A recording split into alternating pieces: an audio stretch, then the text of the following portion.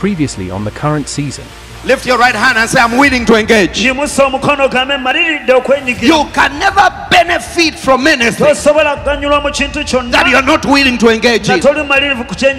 When you connect with the anointing and engage with that anointing, your life changes. Amen. When you engage, you must be willing to let go. You can never engage until you disengage from something. You cannot engage on the future or to the future and fail to disengage from your past.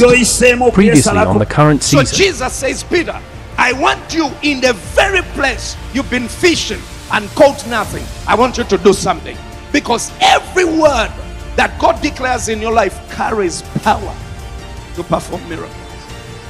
In the very place you have failed, in the very waters where you are frustrated, that's where God is going to manifest. So you don't have to run away. You don't have to run away, because if you run away, there will be no testimony in your life.